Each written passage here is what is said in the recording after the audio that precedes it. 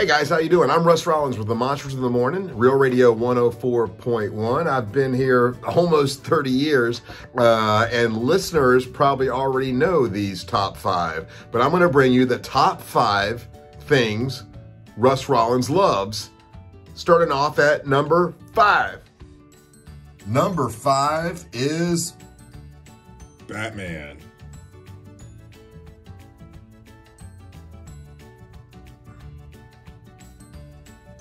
So my love for Batman started when I was a kid.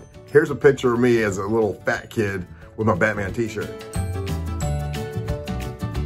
Then as I got older, I had problems reading. I didn't really like to read very much. I might have had dyslexia, not really sure about that, but I know the only thing I really could pay attention to was Batman comic books. So I started reading Batman comic books like these.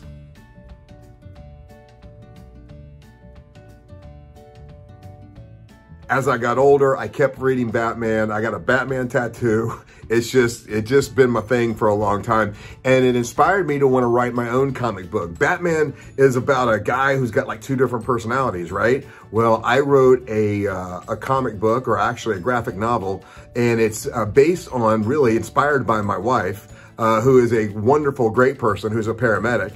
And what would happen if she was, possessed by a serial killer, a real serial killer from the 1800s named Jolly Jane. And that's what this whole thing is about. Matter of fact, the very first scene in the graphic novel is something that actually happened to Mary Ellen when she was a paramedic. Look at this picture.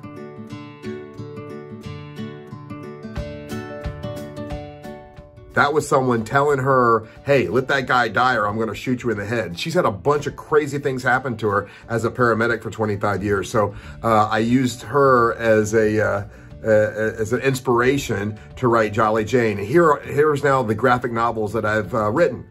With the help of Jeff Kaufman and Big City Comics, here's just some of the graphic novels that I've written. And here is the very first Jolly Jane. And pretty proud of it. It turned out really, really good. So yeah, kind of helped make my dreams come true. Number 4 is the American Dream, Dusty Rhodes, or more specifically, professional wrestling.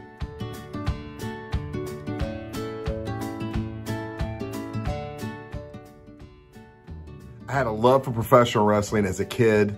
I think I was probably around 8 or 9 that I would watch professional wrestling. If I got like A's on my report card, my dad would take me out to the Eddie Graham Sports Center, and I had to go see the American Dream, Dusty Rhodes. He was always my favorite.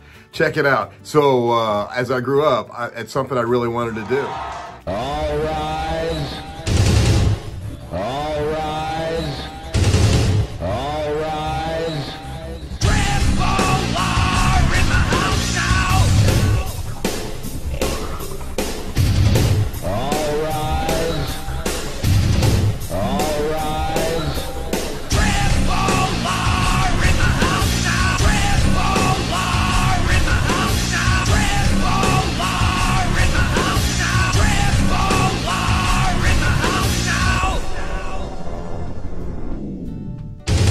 If you can't figure it out, beat it up.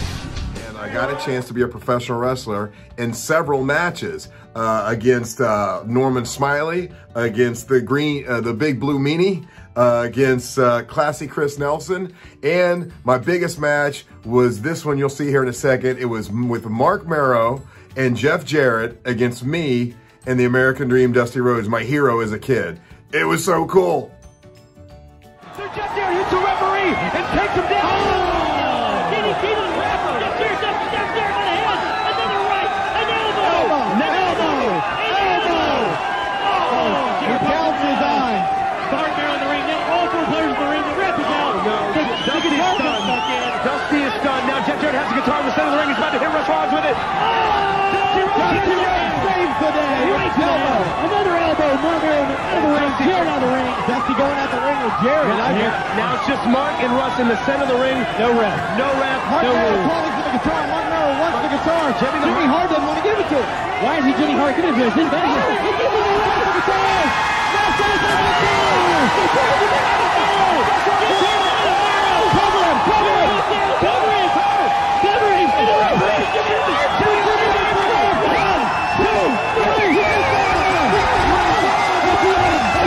Dusty wins. Where's Dusty wins? Where's Dusty wins? Did you ever imagine the referee was not unconscious and Jimmy Hart has a referee? Jimmy Hart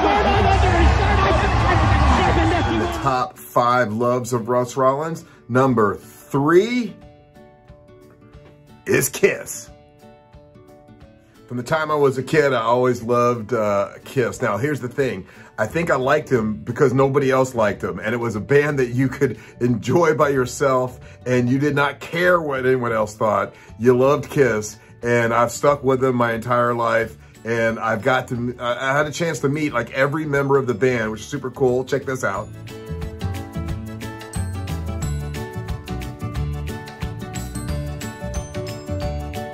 Many different concerts. So because I was such a huge Kiss fan, I wanted to do something on stage. So back in the day, we had a band, a monster band, and I played the drums, and I put all the pyro around my drum kit so I could feel like I was Peter Criss. So I got to make that dream come true, which was pretty cool. Number 2 is radio, more specifically, the Monsters in the Morning.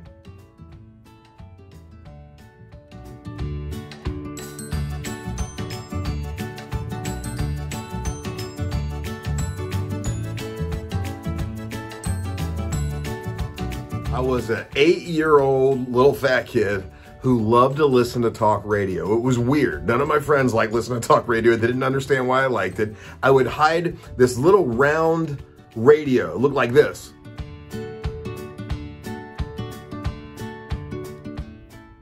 I would hide that under my pillow and listen to talk radio at night. My mom would come in and tell me, turn that radio off.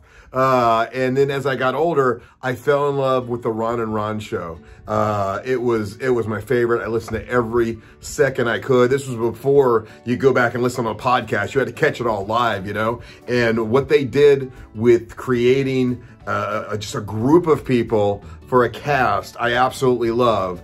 And when I got old enough, I'm like, I want to do that, and I want to be remembered to be as great as Ron and Ron one day. That was my goal, and thank God, you know, they had a great run of about 5 years, and the Monsters in the Morning, we've been going now for almost 30, but I got hats off to the guys that made me love radio, and that's the guys from Ron and Ron. But the Monster Show has been, you know, great love of my life. And I've had a lot of incredible cast members that are super talented. Many gone on to do their own show, do their own thing. And that's good. There ain't nothing wrong with that. That's the way it should be. There's always going to be people leaving. But I enjoy doing the show and have been for almost 30 years right here on Real Radio 104.1, the same radio station, which is really weird.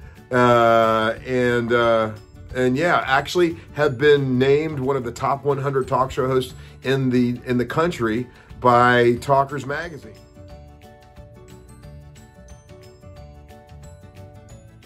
And I understand this is probably sounding corny, but the number one thing I love in my life is my wife and my family. And I don't know if I would have said that before, but now I do. My wife and my family is number one. My dear old dad passed away a couple years ago, and we sure do miss him. I love my mama. I'm a mama's boy, and I think I have a lot of my mom's personality for sure. I have a wonderful sister that I love to death, and 2 wonderful kids. My son Ryan Rollins, who's awesome, and my beautiful daughter Brittany Rollins, who is a teacher, and I couldn't be any more proud of her.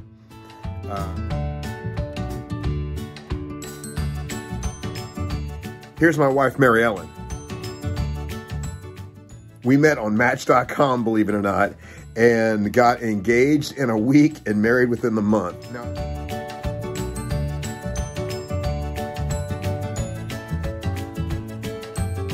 I know that sounds crazy, and I know that sounds ridiculous, but we both knew it was right, and it's been a wonderful, incredible 4 years that we've been together, and I've never been happier. So I gotta say, I love my wife the most. She is absolutely amazing. So those are the 5 loves of Russ Rollins. Now, did you think I was going to give you like the top 5 women I've married and dated in order and all that? That would be ridiculous. Who would do that for ratings or for hits or for YouTube hits or subscriptions? That would be...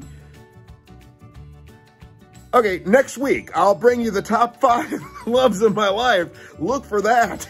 And thank you for listening to the Monsters in the Morning on Real Radio 104.1. I hope this helps you know me just a little bit.